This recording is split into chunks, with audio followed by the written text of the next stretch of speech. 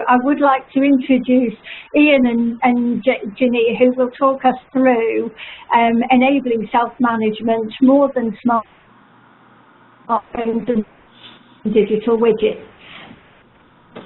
Over to you. Good afternoon. Welcome from a sunny Darlington, which has got a little bit of background noise, I'm afraid, a little bit of traffic, but we should be okay. My name's Ian Briggs. And I'm Jeannie Hardy. What we'd like to do is just take you through an approach we've taken on digital.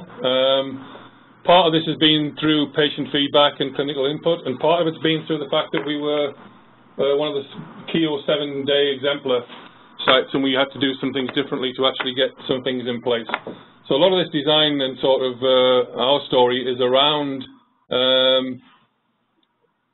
it's about multidisciplinary teams and things. So we've gone for problems and issues, not for initiatives looking for something to do.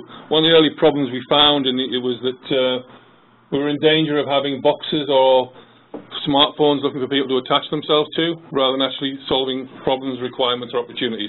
So I'll begin to walk through a story for you, and I hope it's got some interest. Part of this, in a very first approach, was that there was more than one element to what we were doing with the digital work that we were trying to enable. Clearly, one of the key things would be meeting patient carer lifestyle and choices. That's a big issue. Rather than just the condition, it's letting people make lifestyle choices, because that tends to motivate them, and Jeannie will pick that up. Dealing with increased demand and a 24/7 access. One of the things we were sort of concerned about in the early days was if we started doing more work with 7-day working in care homes and with people in their own home, if they were using digital self-management approaches, how could we get it back into the teams that were supporting them? So we had a bit of work to do around finding an approach that would do that, so the clinical record could be updated. We also, very importantly, wanted to offer clinicians and service managers options to save time and improve quality, because we recognise that short of skills, short of people to recruit into the system, what could we actually do to actually improve efficiency? We also know that our clinicians have got great service know-how, and we wanted to make sure we could make the best use of improving the way we did pathways and care planning. Importantly, we didn't really want to get into a discussion about laying digital on top of existing pathways to give busy people more to do. We wanted to find a way of actually being more creative. And we recognise as well as part of this that if we've got the know-how and the service skills, we might not have the infrastructure and the, as I called it from a partner point of view, we don't know how to do the plumbing to get the information from the patient and the service user back into the records and into the system. So we recognised we had to do beyond what was our normal way of working. We also recognised that going forward, a vision for digital health would be, and we began to think, at some point with self-management and choice, there would be a national community of apps sponsored by clinicians and care professionals. People could go on NHS Choices potentially and click on a self-management option. We needed to build modules that linked apps to service areas, so that it was about supporting the service, not the technology. Again, this effective use of clinical and care service time, improving triaging and outpatient appointments would be quite important for everyone. Integrating with urgent care, if we got this right, we could have the system beginning to flag people at risk or people on systems with urgent care, so we didn't have to have the A&E as the only option moving forward. We recognise as well sharing and spreading content and best practice. We needed to get alongside other people who were doing well and actually learn from it. The agnostic technology platform is a technology babble buzzwords in some ways, but what it actually meant was, because things were changing so fast, and things are changing so fast, whatever we began to build and develop had to recognise that technology would change in the next 5 years. So whatever we did had not to be system specific or one particular provider specific. We had to allow ourselves some flexibility to move forward. And we also crucially recognised that there'd be some key cultural changes, and we put down here the patient carer lifestyle choices that people want to make, because we were already getting then people wanting to choose lifestyle options about when they receive support and treatment. I'll come back to later on where there's a big cultural shift in the clinical side of things, and Jeannie will pick that up. Lessons learned from previous digital health projects, because we've done them as well, and we put lots of boxes in at one point and actually didn't get much uptake. We recognised from our point of view, and this is our story, that must always be NHS, local authority designed. What that really is trying to say is allow the NHS and their care partners some flexibility to fit the digital support around local problems, requirement or opportunities. But the big point there is don't do digital for digital's sake in terms of moving it forward. Organisation support and commitment essential. Recognition there, digital is about cultural shifts, both in those delivering and those receiving care. It's one of the biggest steps, things we've found. It has to integrate with clinical systems where possible, particularly on some of the 24/7 and the 7-day working approaches. What we need to be able to do is make sure, using NHS number tag, we could get some of this information for monitoring information or alert information back into multidisciplinary teams. So the NHS number tag was important, and our view was, in the future, standalone bespoke systems would not be sustainable in terms of moving forward. So the bridge the digital divide, this is the key one about the patients and the service users and those wanting to use it. It's really important that if we're ever going to get self-management to work properly, we would allow access and we start empowering people. So it's about offering access and choice to improve better lifestyle. It's also to improve people making choices about how their care would like to be delivered. And if we get it right, that they wouldn't actually be stuck in one place to get that care from. So if they wanted to move around with their lifestyle, they could. Keep it simple and minimize the cost. We recognize in the middle of this lots of widgets and things out there to do things. Part of this will be recognizing that we do have people in the system who are carrying around some equipment with them as well. So where possible, if we're going to do monitoring in particular, we would actually use monitoring equipment that was available, but leave the flexibility to do what we needed to do. Also, we also recognize that not everybody has mobile phones. Not everybody has internet access. In fact, we've come back to a story later on where the landline, in some cases, parts of the Durham Dales area, have no broadband, have no text. So it was important that we allowed some choice and some flexibility. Governance can't be compromised. We spent a lot of time with the information governance and the clinical governance to make sure it's right. And absolutely crucial is to evaluate from the start, measure where we could, because inside that was getting significant cohorts above 30 to actually get real information back from, and crucially beginning to get feedback and alter systems where appropriate. We began to develop something, and this is a diagram that we'll build.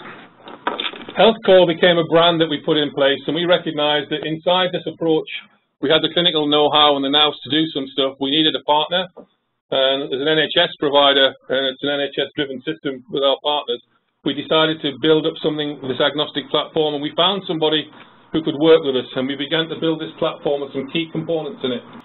We recognized that we needed to have various ways of inputting into our system, whether it was the devices, traditional devices that have been used in the past, telecare, telehealth, the standalone landline, the mobile phone, the internet access, or the SIM-enabled pieces to make things work that are built into equipment nowadays. We also recognized that lots of people would want to see the output. Urgent care, where we could actually have people monitoring, being picked up by urgent care 111, rather than coming into A&E with an ambulance, can be picked up and actually dealt with in a slightly different way, different service. The hospital might need to look at it, the GP, the pharmacy, and the community. We started to work with a company called In Healthcare, who was a partner, technology partner. Quite importantly, they host NHS records, and they actually are inside an N3 environment, which gives us the security to allow us to move things forward in a secure way, and the NHS number can be used inside this environment. So we began to put things together in such a way that we could then allow online access for patients and service users inside this framework. We could allow decision-making software where appropriate, where the information could come in, access decision-making software. For INR is an example there where we've got anticoagulant treatment, so the information can be used by clinicians and fed back into the system. Crucially, it would actually allow stuff to go back into TPP or EMIS Web for us, with our GP record system. This was where we could make sure that other people supporting particular long-term conditions, sufferers, could actually have their information being updated to the latest information, and actually monitoring and trending and alerts and better care planning could then be put in place. So that was our system. We worked with our partner In Healthcare to put that together. That's their expertise, and they don't mind me saying too much, they were the plumbers that actually allowed us to link all those things together. So we began to build some systems around need where we had them. And the sort of things we've put on the system already have been for stroke prevention, AF screening, INR testing, warfarin self-management, some vital signs monitoring, a digital stethoscope we've got which actually transmits signals in real time, so a clinician can actually send heart or respiratory sound back to another point, so a nurse could do it back to a GP or to a consultant in a hospital. Some clinical triage with integration with 111, care home support, we've got nutrition assessment, diabetes monitoring, falls monitoring, some point of care testing we're working on. Some behavioural change support. Again, these are systems where we've identified a key thing about volume. These are systems we put in not for small numbers, where we think the biggest advantage for us was to go for services and pathways with volume involved, lots of people. And even now to the chronic pain and depression. And the chronic pain system, for example, there is an app that can actually run now that allows people to manage their pain, and the GP can prescribe it from his desktop system one, for example, and put a token so people can join and then log their performance and their progress, and then when they have a conversation with a clinician, it's about not how are you, it's about what's happened and how things are moving forward. So we've built a system up. Take an example now as a proof of concept for how we'd make all this work. One of the first ones we looked at was INR, anticoagulant monitoring. This came from the fact that there was a concern, how could we actually meet the demand of housebound patients and how could we meet the demand of the clinics.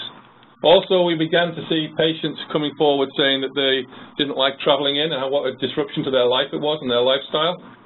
So we began to work up a proof of concept where we would allow patients with a coagucheck meter from Roche to actually begin to test themselves at home. And the way it would work is we would arrange for people to be trained and supported, and Jeannie will cover that. But they would then have an agreed time when they would be rung. They would have done their testing. The patient gets an automated call, answer some questions to make sure that there's no sort of clinical issues to be dealt with. They'd enter their information. The results would go back to a central point across our plumbing system. This would then allow somebody to dose the INR, anticoagulant change, based on the readings that's come in, and would then send the information back, and then the patient would pick it up, or service user would pick it up from a booked phone call, and then would go around the cycle again in terms of how that works. Now, lots of checks and things are put in place inside this. Some of the key issues about it will ring you back if you're not available. It will do some checks. If there's anything drifting on measurements, a nurse will ring you back in terms of how things work. So this was a system we began to build. Ironically, we were then asked by a lot of the users to move it back to landline because that was their preferred choice in terms of how this worked. So we began to run a system, but this system can work equally on landline, text, internet, app, moving things forward. So that was the proof of concept. What were the findings from allowing people to self-manage on this process? About 2,500 warfarin sufferers in County Durham and Darlington, normal service delivery from outpatients, satellite clinics, home visits, and telehealth we began to bring in. Service by anticoagulation nurses, district nurses, healthcare assistants, pathologists. So quite a big economy of different ways of dealing with it. But we're going to allow people choice was one of the key issues here, so people can choose to self-manage. 2 cohorts of patients chosen. First cohort was 100. These were quite carefully selected in terms of the people running the trial for the first cohort, but the age range was actually quite broad, and I think the oldest person that we've ever had in the system is about 93 in terms of how it works. But the system was then allowed to run for cohorts in terms of giving you, so it is for everyone to move it forward. We then ran a second cohort, and I'll come back to that, where people responded to adverts really, and they came into the system and were trained how to use it. Again, a good age range of people. Often get told that some older people won't use the system, but that's not what we found. So, good range of people. Patient feedback was almost universally positive because people began to manage their own condition and their lifestyle, began to do the testing when it suited them, and we'll give you some examples later of particular cases where people transformed their lifestyle in terms of becoming more self-managing. And actually, as we'll come on to in a little while, the results actually began to improve, the clinical results as well. Staff as well, because it's one of the key bits of the equation we've learned through all this is it's not just the patient and the service user and their lifestyle changes and culture, we're actually going to have to move a whole health economy in some cases where there is, in some cases, an unwillingness to let people self-manage, not for the wrong reasons, but it's the way that some of the training, even some of the clinicians we've worked with have said it was found it hard to allow people to self-manage and let go. But Jeannie will talk a little bit about some of our learning on that. Some of the key numbers that came out of the back of the results, and this is almost 2 years ago, over 2 years ago now when we started it. For the first 100 cohorts, narrow group of people picked out, the time in therapeutic range, TTR, was actually 60.4 before the test, and it moved up to 74%. Quite an important step change. So here are people self-testing themselves and improving their time in therapeutic range, which then consequently reduces their risk of stroke. So that was the narrow hand pick. The second cohort were people who were actually mostly recruited from ads, and again a similar change in time and therapeutic range actually identified in terms of how that cohort worked. So what we were finding was that the act of people self-managing was actually improving both the outcome and the lifestyle. And again, for 200 patients in total. Come back later, but one of the key learning points from as well, because the way we train people and encourage them around their lifestyle goals, actually we've managed to have over 90% sort of retention rate after 2 to 3 years, and the results are still as good in terms of TTR. The debate gets interesting in terms of what does it cost and all the new drugs coming out, the NOACs and everything moving forward. One of the key things we went out to look at, and it was a genuine trial, as to what the different ways of actually receiving anticoagulation treatment and support are. Outpatient, satellite, self-testing, home care, and the new NOACs coming through. And we began to think about the whole system issues here, because one of the things you do when you're evaluating is on the financial side, all the good things for people about their experience, how they like it. On the money side, there's very short-termism in some areas, and there's some bigger things to take into account when you actually look at how cost-effective things are. On the surface, we struggled in some ways. We matched roughly what outpatient, just slightly more expensive in terms of the short-term clinic stuff. When you begin to look at the issues for the whole health economy around strokes and consumables and anticoagulant prescribing, the whole system benefit is actually quite different when you look at the pricing in terms of where self-testing comes in. So it's quite an important step when we found in evaluation is the short-termism and then the whole system changes. To do an evaluation, we're getting more work done on the evaluation in terms of moving forward. Key questions for us then to look at was this lifestyle thing, this lifestyle and outcome. When you start talking to people about motivation to stay on some of the self-management systems, this actual approach reduced elective trips to clinic from an average of 18 per year down to 1. It saves people average £60 beyond travel, and parking costs are actually, working in an acute hospital are not cheap if you can get parked. Patients can now review their warfarin anywhere in the world, their dosage. This is really a really interesting one. We've got several people now who go on holiday and are allowed to go on holiday because they can keep themselves inside the dose.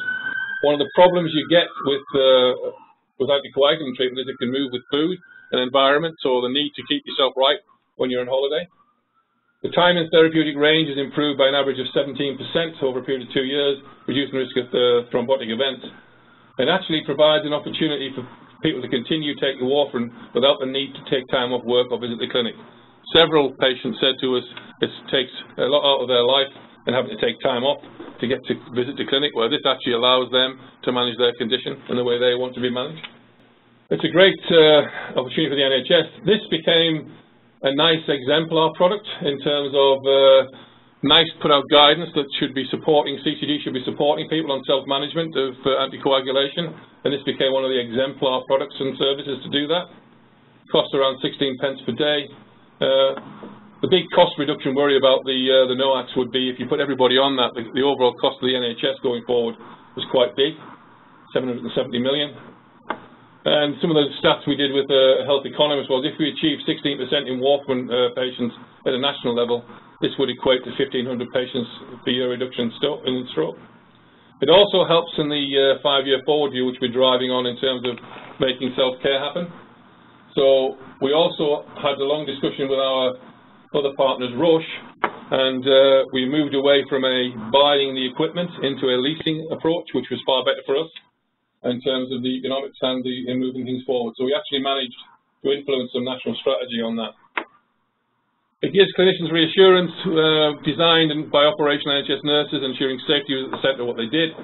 Provides a digital audit trail of every interaction with the system. We've used, not advertising for us, but INR Star is a similar system, but it keeps a complete record. By allowing 300 patients to self-test, the patients who remained in the clinic have more time with the clinicians, which has improved their TTR, which we've found a 3% increase. Health call is connected directly to GP records, so the information goes back into System 1 or EMIS in our case, in the North East, so there's real-time updates. And now this is beginning to become more, well, you can see it in A&E as the multidisciplinary teams move in. Internally, it reduced the processing time for each dosing event by 85%. I would like to stop there and hand over to my training and support expert, Jeannie. Hello, everybody. I don't speak quite as loud as Ian, but I'll try and speak up so I can get so you can hear me. My role throughout the project, so I'm going to talk about the INR project specific and what we found from that. So my role started as project manager, but I've got a clinical background as well, nursing background. And so I got very involved also in the training element in the first instance, but then continued with that because I found that there was so much learning from that direct contact with clinicians and patients, which then fed into the learning around the overall project and moving forward and the success of that. And so I'd like to start with some patient stories because they're always very powerful too, so you can hear actually the impact for the patients. So real patients, real lives. We've got 4 particular cases here. I'll start with the first one, Mr. A, and this was a gentleman who was one of the first patients we trained. And really interesting because he works up in Scotland on the oil rigs. And he told us the impact, certainly of the ability to self-test for him was that he didn't need around a 300-mile round trip to come back to his local clinic because that was where he preferred to have his testing done. He didn't need to make that trip each time, and so that was a massive impact benefit for him in that, obviously time, travel away from work, having to, work his work around clinic was a huge benefit for him. The next lady, she travels around the world quite a lot. I have to say she did misplace her Quaggy check machine at one point, having flown somewhere, so we had to replace it. But she is another lady, a great advocate. She was trained very early on, and the massive impact for her work lifestyle certainly she wouldn't be able to get back for clinic. She would end up not attending clinic because she was away with work. And so the benefit is that wherever she's working, she can do her self-testing and she can link with her local clinic. The third gentleman, Mr. C, he lives, we have both a rural and urban community around us in Durham, Darlington. And this gentleman lives out in Weardale, and he actually works still, but the impact in the winter time can be that, roads are very bad for travelling, and so, it can be risky actually getting down to the local hospital, to the clinic, but he doesn't have to do that. He can self-test and where he is, and there is a real benefit for our rural patients with this work. The last lady, Mrs. Dover, she's been a great advocate for the service since we started. I'd just like to give you a little bit more on the background and the impact for her, because it's quite heartwarming really to know the impact of being able to self-test that has had on her lifestyle. So Kate, very intelligent lady, 51 years old when she started on warfarin. Worked in the local university, a background in public health lecturing. She developed a condition, and she's quite open. We've shared a story with many times, and she had a condition called lupus, which she calls results in sticky blood. So she had 2 deep vein thromboses as a result of that. She described it as devastating on her personally, and certainly her self-confidence was low when she started on warfarin, given the things that had happened. And so regular monitoring, she had to come to the clinic most weeks, and she said the impact of that was her time away from her students, and also she felt really guilty about having to come to clinic. She talked about warfarin and the dislike because of the restrictions it had on her lifestyle, and she was actually one of the first patients that we trained, but keen also that she was a little bit anxious that she didn't lose the contact with the staff in the clinic because they made her feel safe. But the other impact that it had, that soon after she started self-testing, she was able to spend time with her mum and her sister, who actually were terminal and died, and she was able to self-test while she was caring for them. And so for her, the impact, was really massive. For me, being involved with INR self-testing and looking at, well, what have we learned from this work? For me, understanding the patient is really, really important, and if you can't engage the patient, then obviously it doesn't work. And the areas, particularly I've got a framework that I use, but the environment is really important to consider when any patient is going to self-test. You've got to look at both the patient and who else is around them, both from their family, their workplace, colleagues, even down to their GPs and what they are telling them. Everything has an impact on the patient. Their lifestyle. Can we move on into the next? I'll just move you on to the next slide so you can. Okay, so within the environment, knowing the patient population. So what is their current service? How do they get that service? So some of them are coming to clinic. Some of them might have home visits. Some go to satellite clinics. So understanding both what they get currently and then what their lifestyle is, I think, is key to being able to move them forward into self-testing.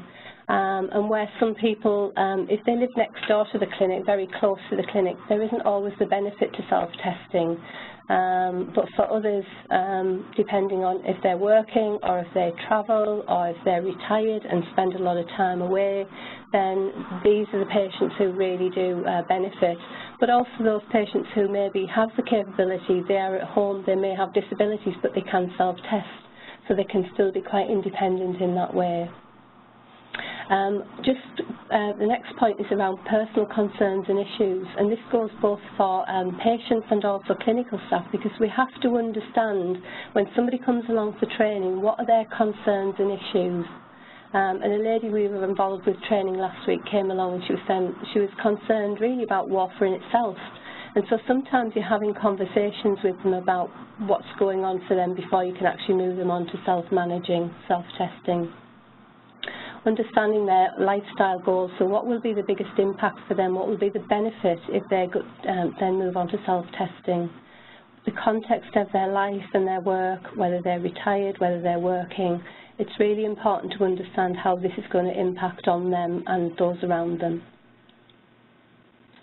So the next slide is around patients' behaviour and capability. And it feeds on from the previous slide. Where do they currently receive their care, but how do they interface with the clinical system, the clinicians, the nurses? How often do they need to go to clinic? Some weekly, some monthly, some are a little less often than that. And so patients in the early days told us, well, actually, some like to come into clinic, others don't like to come to clinic at all. So if you've got somebody who prefers actually to see somebody face to face, then they're much less likely to take up self-testing. But the majority of the patients, particularly with this whatever condition they've got that requires warfarin, they don't want to be seen as having an illness or a disease as such. They want to be seen as well, and so often being away from a clinical system, they feel is really good. But we need to also assess both the competence and the capability of our patients who are coming along for training. They need to be able to, if they're using the phone system, be able to hear the call, be able to use input into the telephone keypad or whichever system they're using. Or else if they can't do that, they need a carer or a family member who can support them in doing that. We try to keep it as flexible as we can so that we can support whoever wants to manage in this way. So we work in partnership, and each individual, when they come to be trained, will know what they need, how much training they need. Usually we have 2 sessions. We have a group session first, and then we have a follow-on one-to-one session if we're doing training. Occasionally people may need more support than that, and that may come from the training, or it might come from the clinicians once they've started with the actual service, once being trained and signed off. We also need to know, are they motivated and are they organised? And this I learnt very early on in the training. We had one gentleman who was very capable, who could do it, who was working still, but he wasn't very structured, he wasn't organised, and he just said, no, this isn't for me. It would have required too much effort on his part to actually be organised enough to do it, so he'd prefer to come to clinic where somebody can just test his blood and tell him what to take from a warfarin point of view. So moving on, beliefs and values. These drive our behaviours, and so we need to understand somebody's, what they believe about what they're doing, what do they believe about self-management. Culturally, we know that older people sometimes have been within a system where they're used to clinicians, doctors telling them what to do, and some don't want to take on that role of self-managing. And so we have to sometimes coach them through that actually, if they really want to do this, it is possible. But we need to understand, again, around their capability, their competence, but also part of what we do is around just supporting them, and if they really want to self-manage, then we can help them to do that. But again, there has to be some benefit to the individual. Moving on, we've got a little bit of a typo there. It should be clinical behaviours, but thinking about leadership and how we move somebody from one place to another. So when we started with the INR project particularly, we had certain behaviours that, how people, certainly clinicians in the clinic, who would be directing patients, telling them to come into clinic, this is what to do, this is what to take. And often very little time to spend because there were so many patients coming through clinic. And so part of the work, we had to work alongside the clinicians, and if we move through to the coaching element, so coaching both the clinicians around letting go, enabling the patients to actually take some control themselves, but also, supporting them, that's okay, but we learned as we went along and gathered all of that learning to actually put it back into the project. On this as well, sometimes patients may move through from attending clinic but then to self-managing, self-testing. But sometimes things happen and they may need to come back into the clinic for a little while if, they've had something else going on. They might need a little bit more support. We've had people who, might be other things going on in their lifestyle that requires more support. So we've got a movement through, but it comes back to that patient assessment. What does the patient need at that time?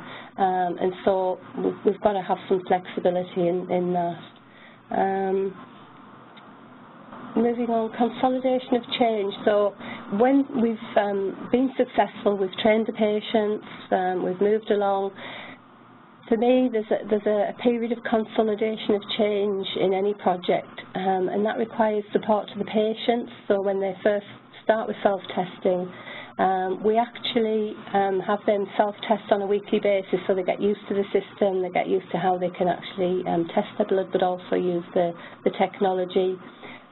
But also supporting the clinicians. So my role has been very supportive with the clinicians who've introduced the project, picking up issues as we go along, and things that we thought we'd put in place may need slightly moving or changing as people find new things out. There's an ongoing learning process there. I mentioned flexibility earlier, but I think it's key that we're flexible, but we keep listening to what's required for individuals, both patients and clinicians, and where they do need the support in the project, it's got to be there for them.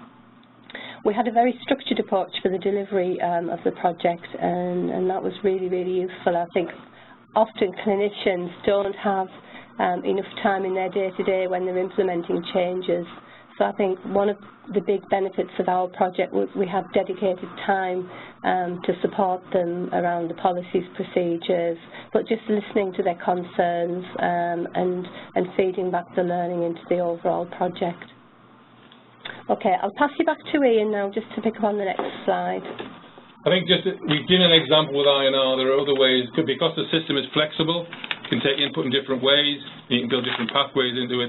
But the information sharing it brings as well, to finish, we've put data sharing agreements in now between ourselves and third sector and local authority, so the MDTs that run can begin to see the data. NHS number tag is being used to track people through systems to make sure when we're putting new pathways in that we can monitor people through. We've got data sharing agreements nationally where we can begin to do that for planning as well as care. And that allows better predictive modelling and commissioning because we begin to see the input from the self-management piece in terms of moving it forward. So we've done a package. We've focused on INR, but that isn't the only thing. The platform is the key and it's agnostic. The clinicians are then the real and the patients are the people who move that forward with different ways of different pathways, but it's about how you improve things. It's not forcing the technology in, is what we found. I think we'll stop there. There's some slides at the end about, we did a virtual reality walk around what it would look like with different long-term conditions and different approaches in, but I think we'll stop there. Brilliant. Thank you very much. Just have a little breather for a second, and I'll just do a little bit of summing up and a little bit of sharing what's been coming through on Twitter, if that's okay. And then we'll come back to you with some questions that we've got in the chat box. So what's coming through on Twitter is, and some of the questions will give you an opportunity to feed back on this, is individuals need to be enabled to be self-reliant and independent, and this will include their quality of life and life chances, which I think fits perfectly with what you've been saying. Using digital media to create innovative pathways to meet patient and carer lifestyle choices. And Katie, who we work with very closely, who is a patient by experience, says that sounds intriguing to her as a patient. So those are the kinds of things that, stimulate it. Another one is don't do digital for digital's sake. It has to make sense to the patient, the clinician and the NHS, which I think is a fair point. Always good not to reinvent the wheel. So, again, today is about learning from you. You've been through quite a journey. You've shared with us the good and what perhaps wasn't quite so good, and it helped us to learn from that, and that's really important. Another one along that theme of, it being right for the individual of do all patients want to self-manage? Sometimes maybe they don't have the confidence to do this, and other times they do. And that can be from an empowered and educated patient as well. So there's something around the individual, but also the cycles of the longer term conditions and how they may act, particularly if they've got multiple long-term conditions or, having different impacts at different times. Some emails being shared, tweets being shared around lessons learned, so people very interested in your slides, Ian, and sharing those in real time. The need for health coaching to have empowerment to effectively self-manage. So we did a WebEx about a week and a half ago now on health coaching, and what's coming through is that it seems to be those two component parts, as well as other things, need to work hand in hand. And Katie's done a lovely tweet about, the ducks seem to be getting in a row when we now need them all to start swimming in the same direction. I thought that was a lovely kind of analogy to think through. There are a couple of reflections from me. We've just done some ethnography work, and one of them was around what we call the double care burden. And it was the impact of the burden of healthcare needs on the family, having to take a day off annual leave, to take somebody to an appointment which may or may not get cancelled, the parking which you raised, all of those things have an impact. So it seems to me telehealth and digital ways of working can help with some of those. And the consequence of that, and it's trying to get the right balance between independence and isolation, is making sure that they still, have those contacts with people. And the quote, Jeannie, like from you is what does the patient need at that time, because it's not just a one-off assessment, it's a continual understanding of where people are in their health journey, really. So those were my thoughts and reflections. I don't know if you to comment back while we just align all of the questions for you. I mean, one of the key things that we found in all of this is about that lifestyle and that patient focus. One of the things we also looked at is it needs to be part of a pathway or a care plan. It's an offer, and you're right, it's situational, and people change. But we are looking now at working some care homes, care home staff to support people. We're also looking at a variation on luncheon clubs where people can come together for the isolation nutrition, as well as to talk about their conditions and if necessary, have some point-of-care testing done. So it is about trying to change people's lifestyle, and the motivation you see from people, they're staying with it, you know, in terms of how it works, because the training and the support is slightly different. It's not, here is the widget, how do you use it?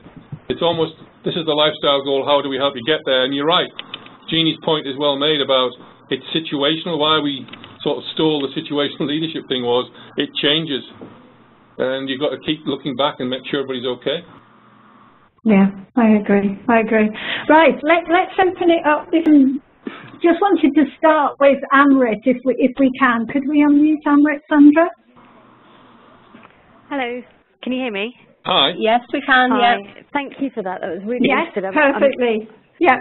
I'm interested in finding out about the ins and outs of how what systems you use. But actually, my question on the chat room was whether I know that with your second cohort, you asked people to volunteer themselves, so your selection criteria is much broader. Did you find that you had many people who, so a lot of people with long-term conditions, if they're a bit older, might have some impact on their brain, and I'm a psychiatrist, so I have people who've got long-term physical conditions but also have schizophrenia, for example, and I was just wondering if you worked with that cohort who you might conceivably think of as right at the top of the pyramid. Well, right at the top of the pyramid, I'm not sure. I can give you an example of a gentleman who I think had some mental health problems, and the staff were very aware of things going a little bit amiss with him, and we thought he was homeless at one point. So he'd been self-managing, self-testing, and then they brought him back into the clinic for a while, and then when things settled down again, he picked up the self-testing. So I think the brilliant thing about our service is the clinicians who are still very central to it, and regardless of the patient self-testing being at a distance, the staff still are quite aware of what's going on with individuals, and I think that's really important. That people aren't left, you know, out on a limb, even if they're self-testing. They've still got that contact if they need it.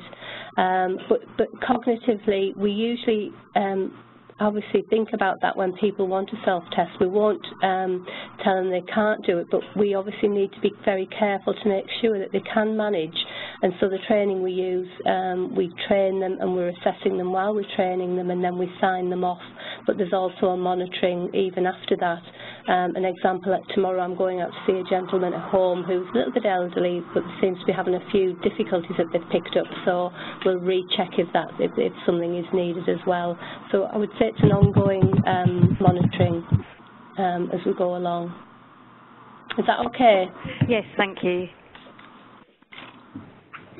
Brilliant. Now, I just want to bring Nicola in. So my background, other than transplant coordination, was in renal dialysis. So Nicola's got a question around the change. Well, just shout, Nicola, when you're in. But the change between pre-dialysis, you know, where you're probably more empowered, to becoming on dialysis and how that affects your motivation to want to continue self-managing. So, could I pick up on something? Yes.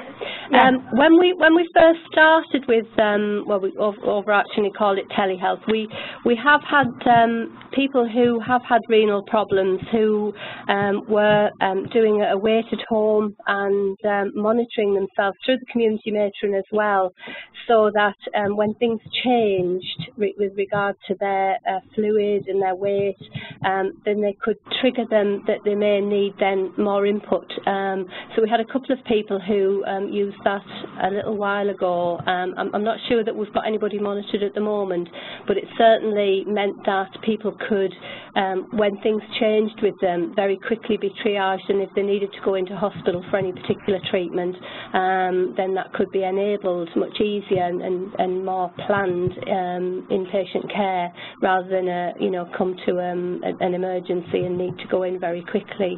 So that was really successful. One particular patient I can think of in that regard. Ian, do you want to add anything? I think in the end we are but scratching the surface of this, and people, as we go forward, will make this work for themselves, clinicians and patients. I think it's important. Our limitations are make sure things are safe and make sure things are secure in terms of looking after people, but it's quite surprising what people can do if you actually give them the chance. You've got to, and I think the situation is important. Pick people up where they are and let them move on, but then just check after, that they're coming back. Systems that don't have that sort of overarching sort of system in place at this stage are worrying, but I think things will move on. More conditions will come on. We've had lots of other sort of things we're developing in the background that use this sort of approach. But I think one of the keys is that we always have a link back into the clinicians. So regardless of people self-managing, self-testing, there's a link back into the clinicians and the clinical system that people are then picked up, that, if something changes with them, they're monitored and they can be then more quickly picked up with regards to their long-term condition and something done sooner than later, rather than leave things until, people are much worse.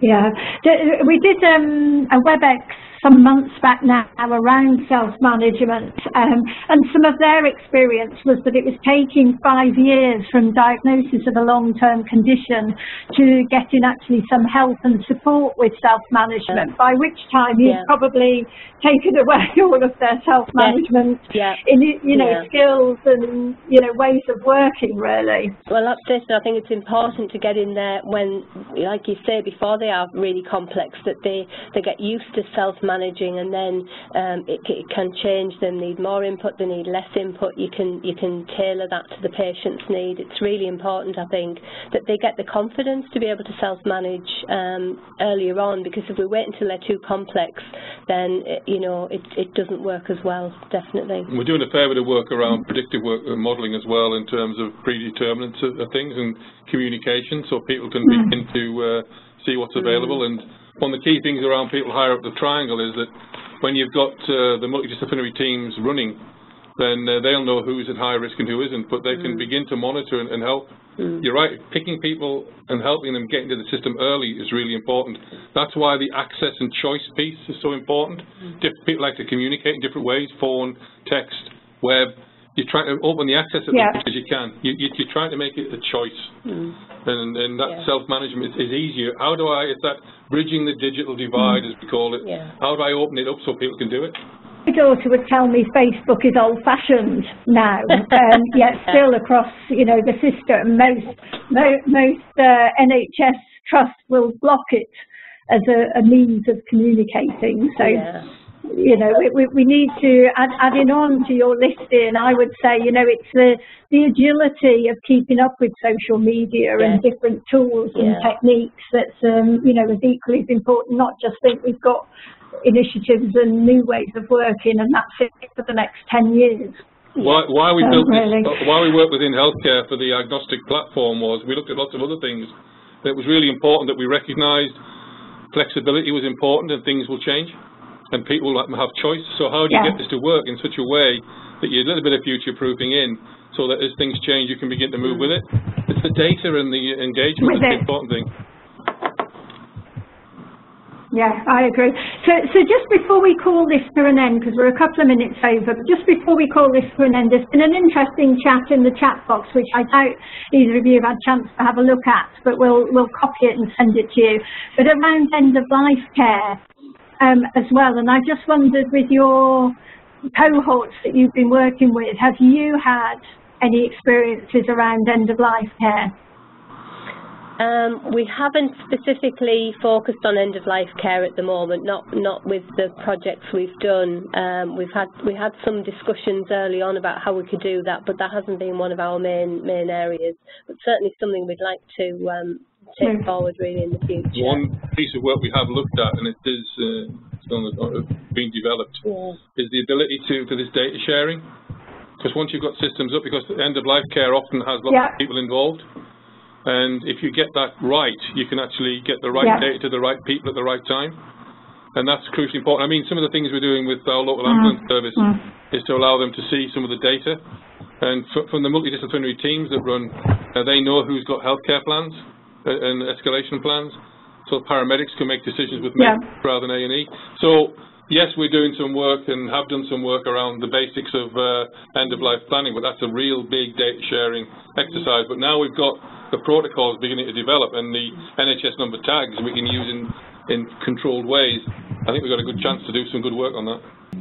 Yeah, certainly what's coming up in the chat box and from your presentation is, you know, understanding your patient in front of you, as well as looking at what are all the options and opportunities available. And I'm liking what you were saying about having a system that's agile to be able to respond to it.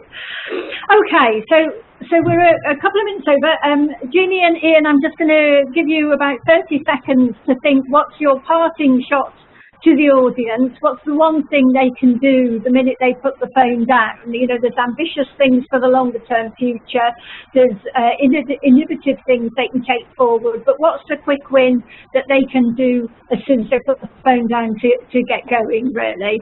And while you have a think about that, I will just thank all of our audience for joining today and participating so actively in the chat box. I think that's it's been fabulous to watch, and also on Twitter as well. So there's lots of mediums all going on at the same time. The slides, as Sandra said at the beginning, the slides and the recording will be available after the session.